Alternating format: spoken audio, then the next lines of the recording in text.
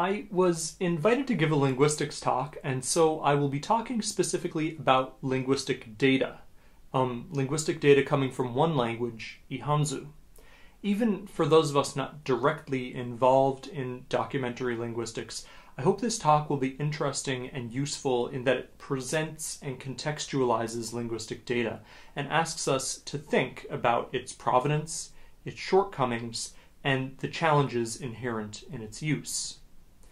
This archive collection is the result of a large multimedia documentation of Ihanzu language and cultural material, and this talk provides an overview of the contents of this collection, gives examples of how the collection can be searched and interpreted, and suggests some threads running through the collection that might be fruitful for future exploration.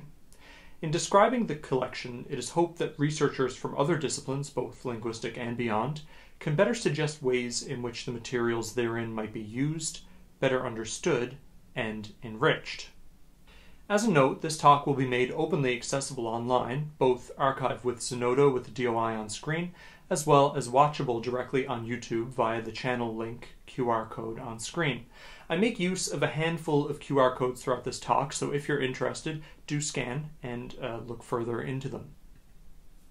For a bit further context, my work in language documentation began in 2012 during my master's studies at the University of Dar es Salaam, where I began making recordings of the Gorwa language as part of my dissertation. This continued on and off through my doctoral studies at SOAS, during which I continued working with Gorwa, essentially making recordings on my own and deciding the who, what, when, where, and why of the language documentation myself. Things changed around 2017 when myself and my Gorwa colleagues decided to try something new. Instead of me going around with the camera and the recording device, we decided that actually training Gorwa speakers themselves to conduct this work would not only be more efficient, but would also result in a richer documentation. So from this point essentially to present, the Gorwa language documentation project continues, with Gorwa speakers themselves not only producing the recordings, but deciding who to interview, what to talk about, and how to go about exploring their histories, languages, and cultures. This insider-led approach was really a turning point in my documentary praxis, and basically all documentations I've been part of have been insider-led projects. In 2019, my colleague Richard Griscom and I began an ELDP-funded project to document the Hadza language, spoken nearby to where Gorwa is spoken in central Tanzania. And in the same year, I began a similar insider-led project to document Ihanzu, spoken in the same region of Tanzania, which we often call the Tanzanian Rift Valley.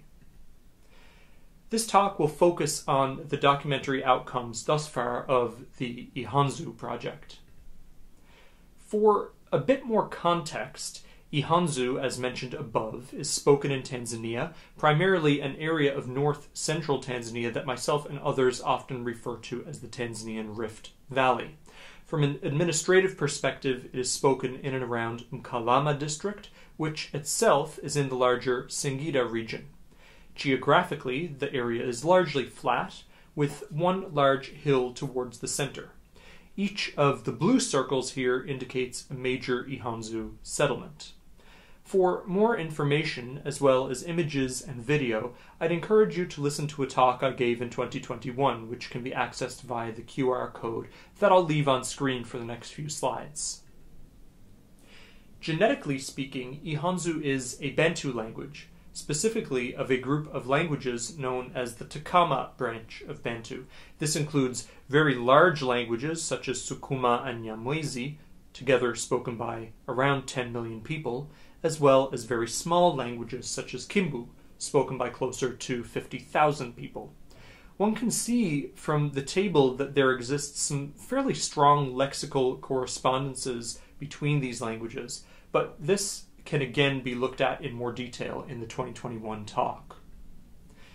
This is a map of the Tanzanian Rift Valley from a classic work by Kiesling, Maus, and Nurse in 2008, which gives us a rough idea of the languages spoken in the area. Famously, the Rift Valley is the only place on the African continent in which all four of Greenberg's 1960s African language phyla are in contact, and have been in contact for a long time.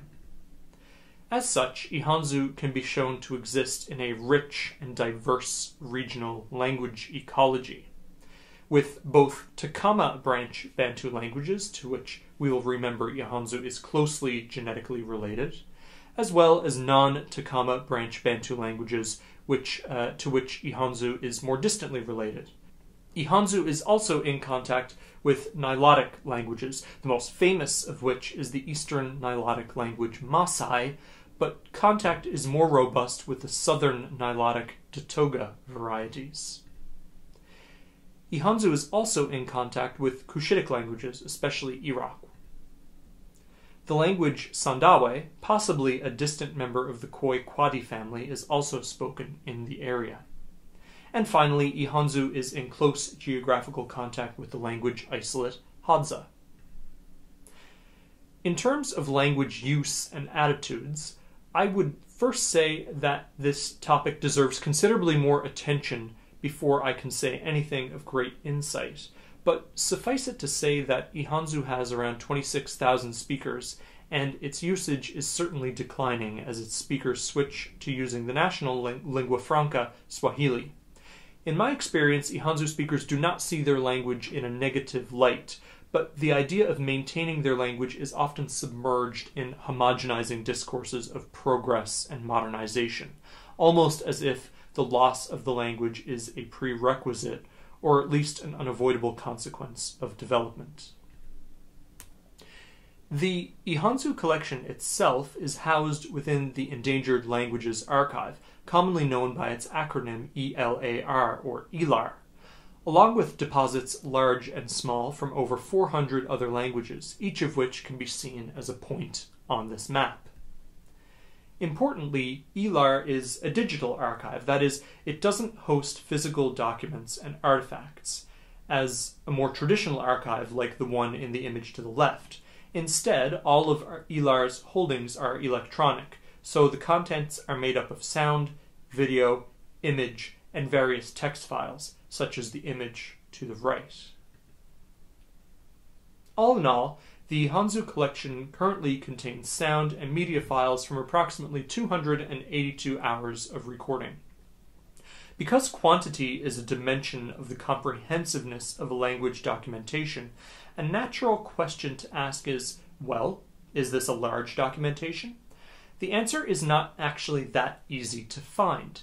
It turns out that there often isn't an easy way to access how many hours of recordings are contained in an archive deposit, and so we can only rely on the handful of recent, detailed deposit outlines made by other documentary linguists. When we take these reports into account, it does turn out that yes, the Ihanzu documentation is relatively large. In fact, the only larger deposit I currently know of is the other community-led documentation with which I am involved, that of Gorwa. Now, the follow-on question is this documentation big enough? That's even less straightforward to answer.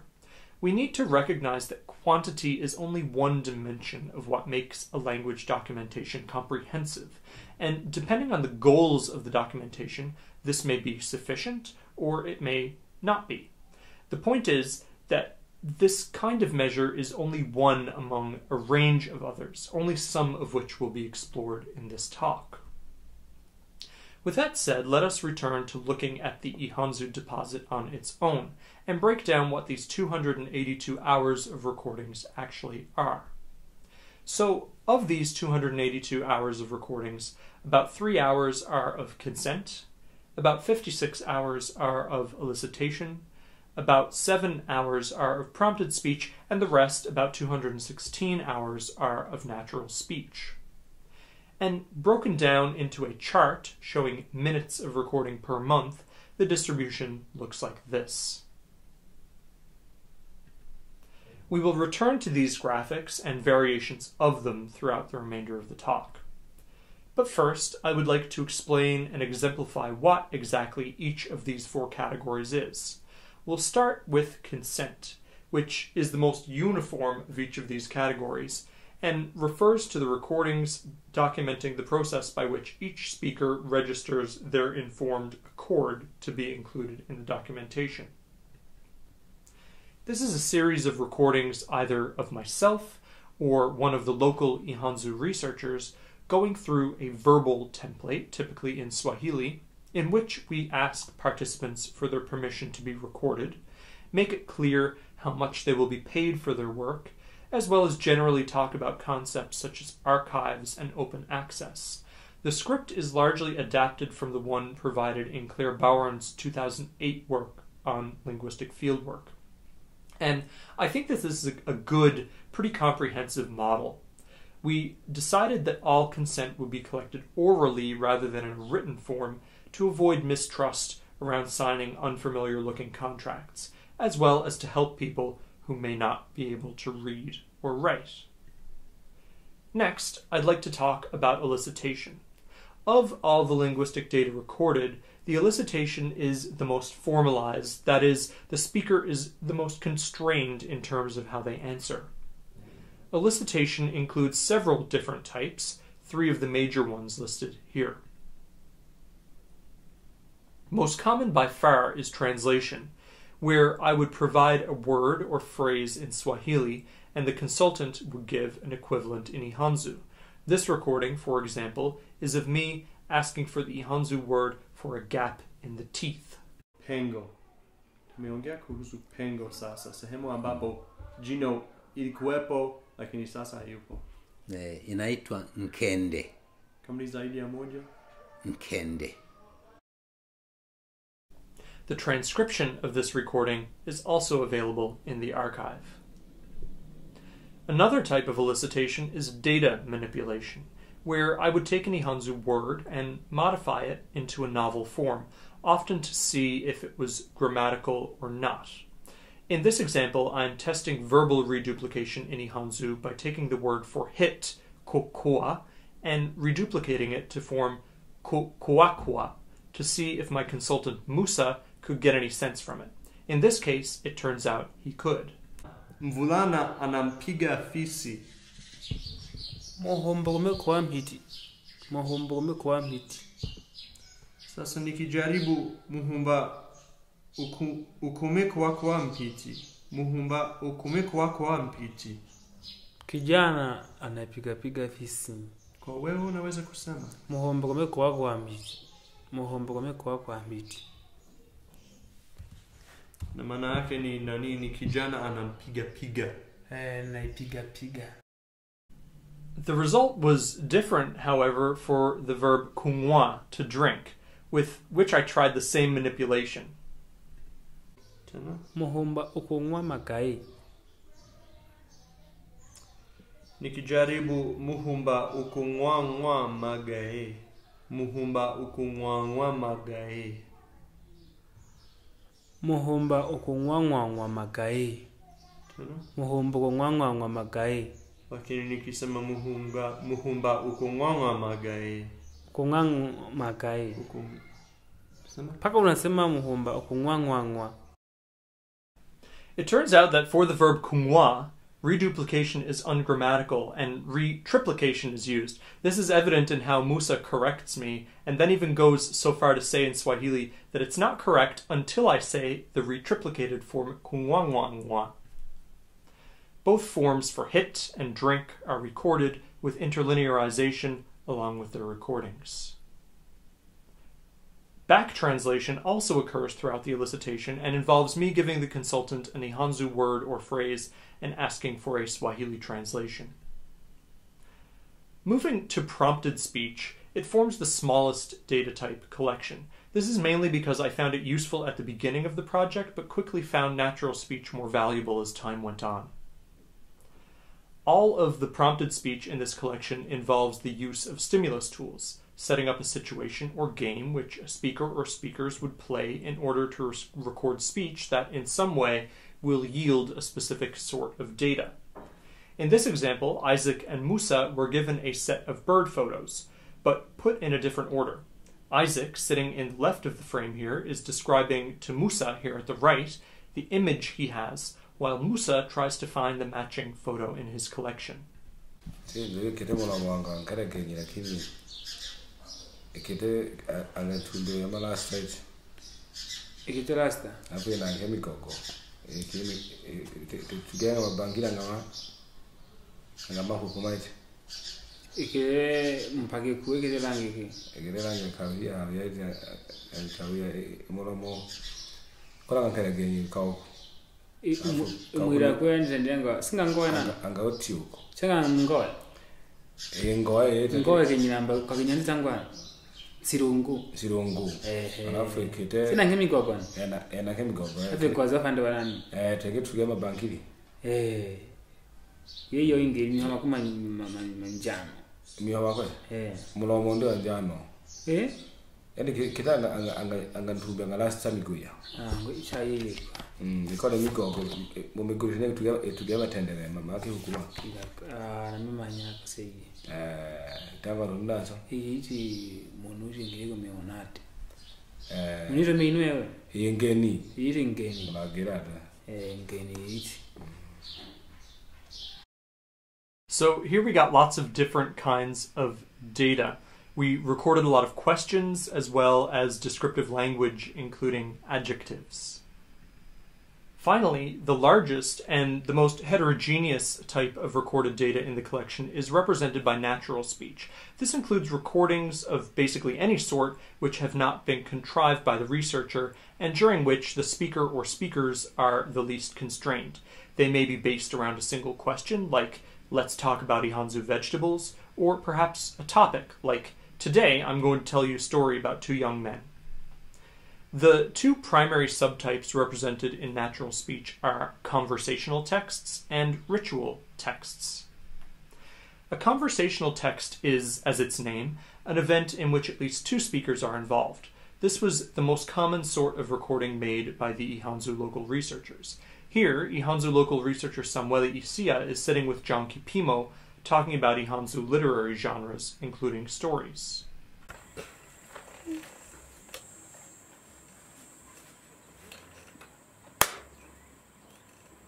Kendele kwa ada ki humira lero kutakire kilalike ekali emahumo no wilaliki aimenda falungwi sasa ntakirego lero kilalike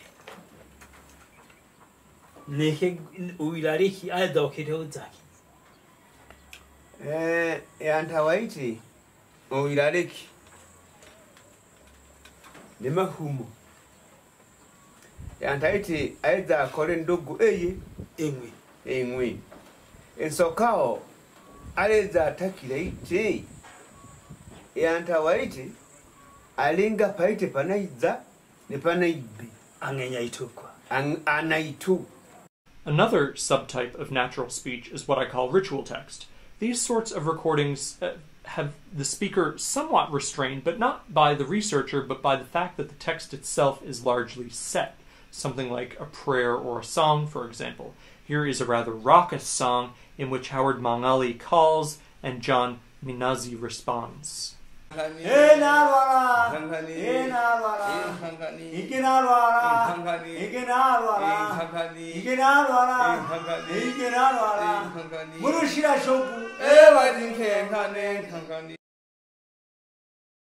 And for this particular song, we have its transcription with interlinearization and glosses.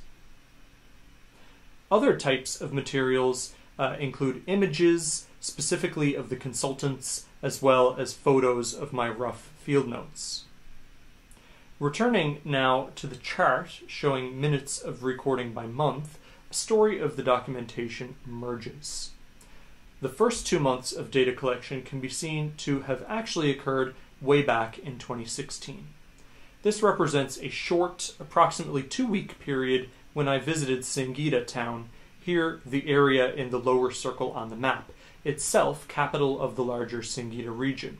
My goal here was to meet speakers of Ihanzu, to get a handful of basic vocabulary and syntax, and, more importantly, to better understand where in Singida region speakers of the language actually lived.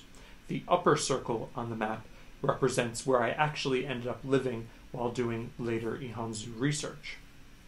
I was lucky to find both Mr. Samueli Msemakweli as well as Reverend Onesmo Dadi, pictured here with his wife, who were very hospitable and entertained my first questions about their language, as well as where would be a good place to meet more speakers. This second chunk of data collection, which took place over 4 months in 2018, was rather more serious and represents stays of several weeks in Ibaga working primarily on word lists, as well as a series of questions developed by Gerwa, Gibson, and Martin in 2018 for their list of Bantu morphosyntactic parameters. This is also where I did some of those short sections of prompted speech, all primarily from the comfort of the Sayuni guest house.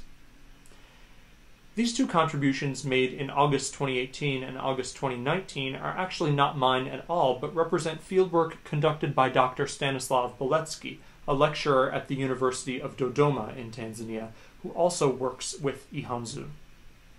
Dr. Bielefeld was kind enough to contribute his materials to be archived with the Ihanzu collection, which features some elicitation with Ihanzu speaker Erasto John Linza, as well as some incredible stories and songs from Salim Shabani, a truly consummate vocalist and storyteller. For those of you interested in listening to a talk given by Stanislav about the role of songs in Ihanzu narratives, you can follow the link in the QR code on screen. Akalunga ke mirumbe kukidia mirumbe kumweli kutakama kumweli kusukuma mirumbe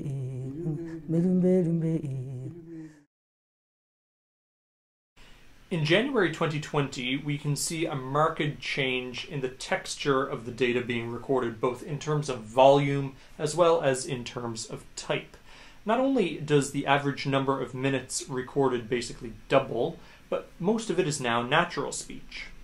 This marks the real beginning of the community-led documentation project I had mentioned in the introduction.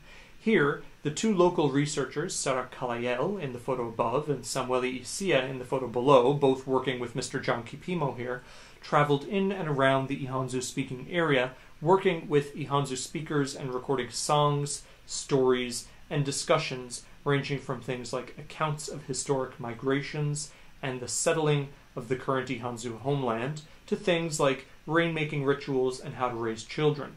For those of you who might be interested in what the initial training for a project like this looked like, you can find an account written by my colleague Richard Griscom and myself by following the QR code on screen.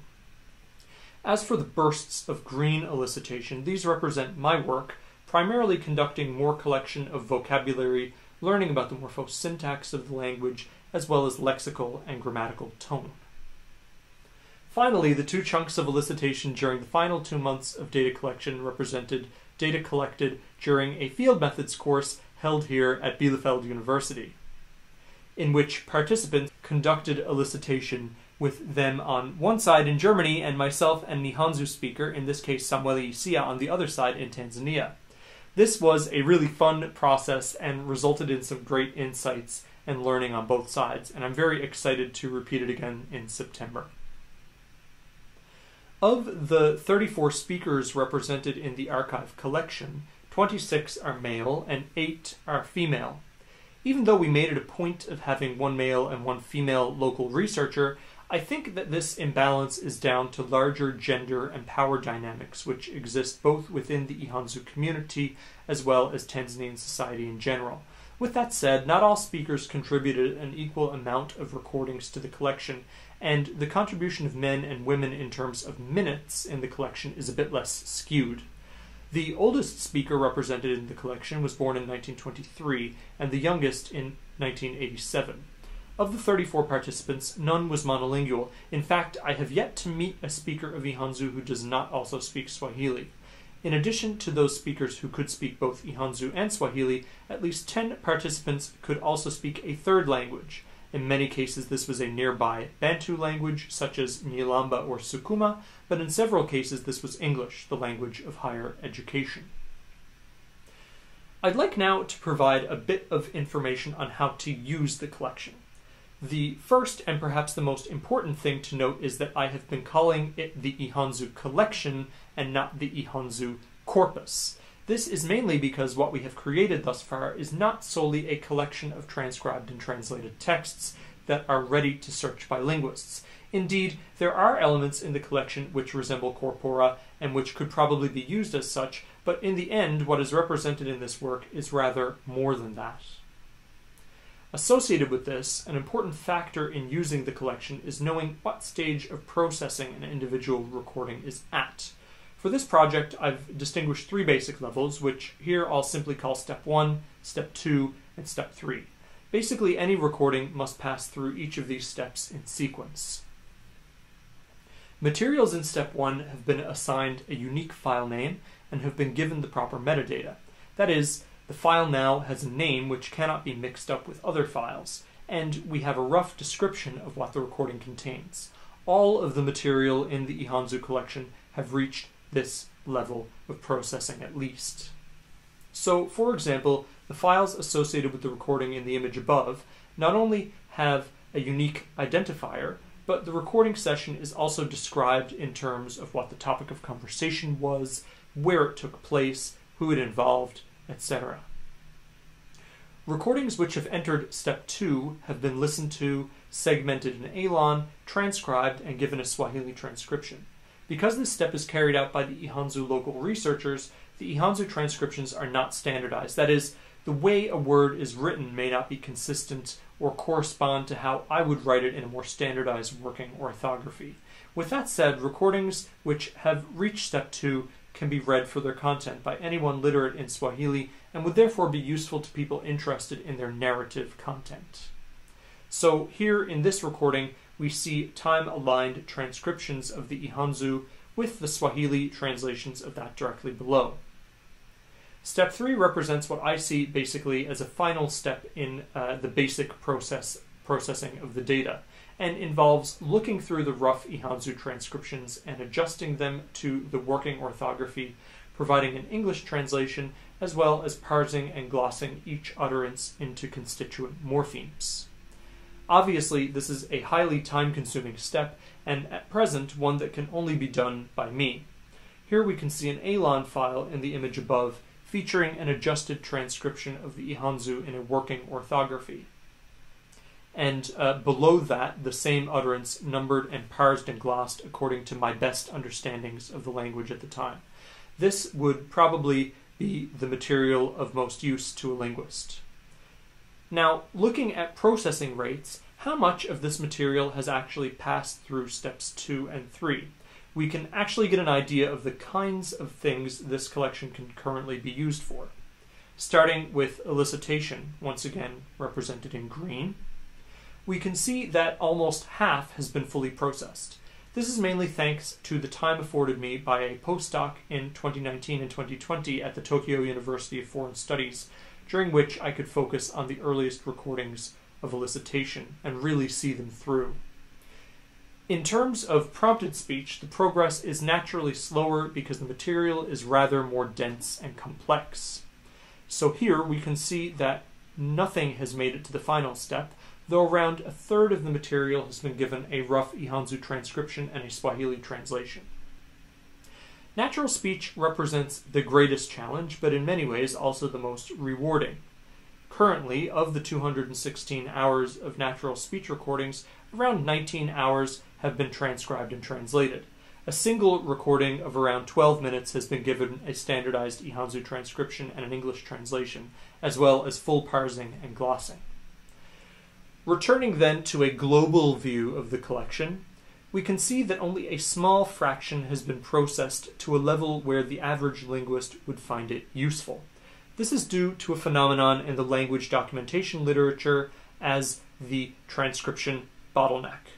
This refers to the reality that, while it is now technically possible to record and archive a large volume of language material, the rendering of these materials into transcripts, in this case with a standardized orthography, an English translation, as well as a time-aligned parsing and glossing, is the most time-consuming task, and in practice will take exponentially more time than it took to collect the materials.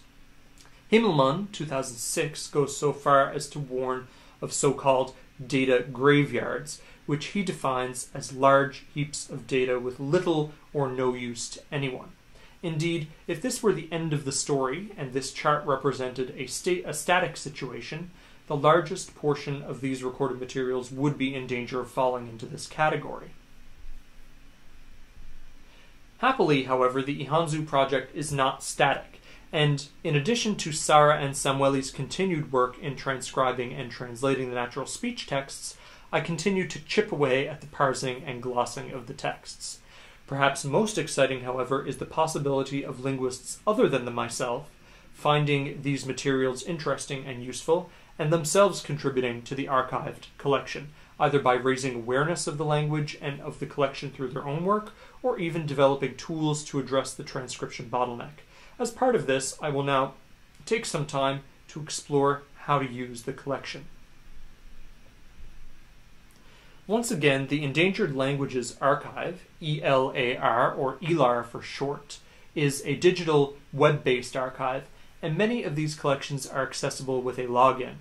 It was decided early on in the Ihanzu project to have the recorded materials as easily accessible and reusable as possible, so the Ihanzu materials can be accessed without any sort of login or registration with the archive, and usable under what is essentially a Creative Commons Attribution Share Alike license.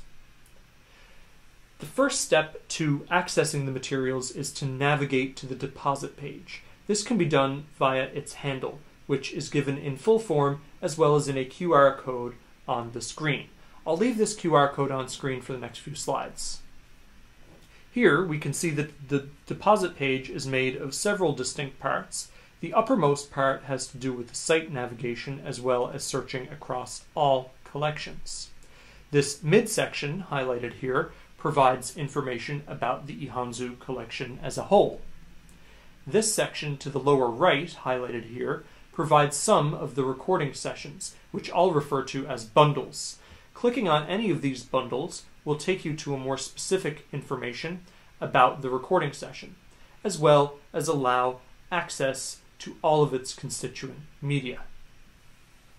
The section to the lower left, highlighted here, essentially provides a series of filters customized to the individual deposit, which can be used to narrow the search. So, say for example, we encounter this recording or data from it, and want to go back and look at it in more detail. There are several ways we might do this. The first is by its title. It's called Bird Images 13. If we had this piece of information, we could navigate to the Ihanzu deposit page and simply write it in the highlighted search box, labeled Search Within. If we do this and then click Search, we will get a page like this, with the top result corresponding to a bundle containing all the information about the media files and the media files themselves associated with this recording. Another way, and perhaps a more common way to encounter the recording, is by its unique identifier. Here we can even see this on screen as it is part of the file name of the Alon file. In this case, that unique identifier is 2018-0704A. Once again, on the deposit page, we can enter this unique identifier into the Search Within box, highlighted here, and click Search. In this case, this yields exactly the same results. Another way to find the same piece of information is to use the Refine Your Selection box, highlighted here in the lower left of the screen. These filters occur in groups, so here we can see recordings sorted by genres. Given that we know that our recording of interest employed stimulus tools, we could click the filter called Stimulus Tools. This would once again resolve to a list of results, of which our recording of interest is a part. There are many filters and combinations of filters we could try. A particularly rich option is to filter by keywords. These are more specific than genres and can refer to locations, things mentioned in the recording, grammatical constructions, etc. Because we know our recording is about birds, we could click the birds keyword filter. And once again, we receive a result like this, containing our desired search result, as well as any other recording that deals with or mentions birds. Once we've done a search, and that search has hopefully turned up an array of results, we can click one of them to see what's inside. Each of the bundle titles here is clickable, so let's choose our favorite recording, highlighted here. This brings us to the individual bundle page. At the top is all the information about the recording session itself, and to the lower right is a list of media files associated with that recording. Looking at the bundle data, we can click the Show More toggle, which expands this view to show all of the information recorded for this bundle. For the Ihanzu collection, this includes things like the title, the unique identifier, who participated in the recording, as well as a description of the recording session. This is itself made up of an English description, a Swahili translation of that description, as well as specific information for how to go about citing this recording if it is used elsewhere. Returning now to the media files, each of the files is clickable. And note that they are all defined within the archive as open access. Again, this means that there is no sign-up or login process required to access them. Here we have a .wav file and the associated video file. If we click on the .wav file, we can actually listen to it in the browser. And this is the same with the video file. And each media file can also be downloaded onto a user's machine by clicking the button highlighted in red here. Any .xml files are Elon files, so downloading this one would yield this file, which has been translated and transcribed, but not yet parsed and glossed. For researchers looking to access files that have been processed, perhaps the most useful method is by once again using the Refine Your Selection filters, and finding the two keywords which begin with deposit 596 workflow status. By filtering with the first one, all recordings which have reached step 2 will be returned. And by filtering with the second one, all recordings which have reached step 3 will be returned. Equipped with this knowledge, I'd now like to very briefly walk through the beginnings of what linguistic research with the collection might look like. Let's take applicatives as an example. Applicatives are a widespread feature in languages of the Bantu language family, and refer to morphemes which, when affixed to a verb, increase the valency of the verb by one additional argument. So take, for example, a well-known Bantu language like Swahili. The phrase mvulana amelala means the boy lay down. Compare this to mvulana amelalia mkeka, the boy lay down on the mat. Here we have the verb to lay down, modified to take an additional argument. In this case, the mat upon which the boy is laying down. This is accomplished by a small suffix highlighted here. In the literature, this is commonly called the applicative suffix. So let's say that knowing Ihanzu is also a Bantu language, we want to see if it too uses applicative morphology, what it looks like, and what it does semantically to verbs. We would begin, as always, at the deposit page. And perhaps first of all, we could try basic search within the collection, entering the term applicative into the search within box. Doing this actually returns two very nice results, two elicitation sessions during which I specifically focus on applicatives. If we click on the first one, we will receive both the .wav recording as well as the Elon file. In this case, this recording has reached step 3 of processing, so it has been parsed and glossed, and the interlinearized text is also available. Here we can see the difference between the form ukikie is sitting and ukikaila is sitting on something, in this case a gourd. We can also see that I've proposed the applicative morpheme is something like the suffix of the form il. As with all of the transcriptions, this may be right or wrong, but is certainly a starting place for anyone who would want to seriously look at this phenomenon. Having exhausted our two results, which come from basically searching the term applicative, we might then return to the deposit page, and using the Refine Your Selection filters, we might want to peruse other interlinearizations. Again, we can do this by selecting the filter which returns all recordings which have reached step 3 of processing. But we can actually go even further than that and download a Flex database which includes all of the parsed and glossed material in one place. We can do that once again by going to Refine Your Search and selecting Analysis. This filter will return a hodgepodge of photocopies, field notes, but perhaps most valuable, a version of the Flex database. This can then be downloaded and used to, say, for example, conduct a correspondence search for the applicative morpheme throughout the entire corpus, and this time it really is a corpus of parsed and glossed texts. I unfortunately don't have the time today to talk in detail about the way that Flex software works, but suffice it to say that it is a powerful piece of software, and highlighted here is the result of a concordance search in Flex for the word hyena, impt, in which we can see every instance of that form, as well as, on the right-hand side, the larger contexts in which the word occurs. For our applicative example, this would obviously be a very useful way to deepen our understanding. In terms of larger prospects, and I've said this before elsewhere, but the only limit to what can be done with these materials rests with the imagination of the researcher. Here we have a project from Nai-san, a linguist at Stanford University, who is currently developing a tutorial on developing natural language processing workflows for language documentation projects. He is currently using some of the Ihanzu material as the example materials for these tutorials, and who knows, maybe in the future we may see a machine-assisted way out of that transcription bottleneck. I'm personally most excited about the collection's prospects as it relates to the Ihanzu-speaking community itself, and I take a lot of inspiration from projects that seek to connect speaker communities to the language materials that are, in all rights, theirs.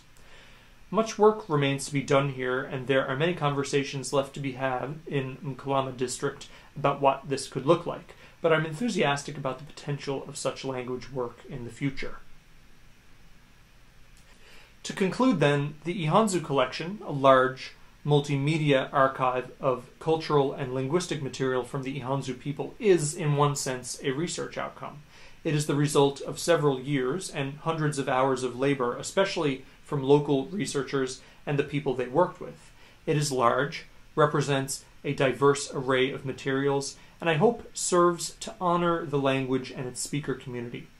In many other ways, the Ihanzu collection is the beginnings of research, a large amount of materials which in many ways are raw, incomplete, and not fully accessible. As such, there remains a tremendous amount of work in further developing the collection, especially in realizing the full potential of its current contents. Today's presentation is obviously an attempt to make this a bit more transparent for other linguists who may be interested in working with language material from a language which has unfortunately featured very little in larger discourse of language and linguistics. Obviously, a whole other talk remains for the speakers of Ihanzu itself regarding how the collection can best serve their needs and their aspirations. I hope to, in some ways, engage in both dialogues, and now look forward to hearing what you have to say. Thank you. And here are my references.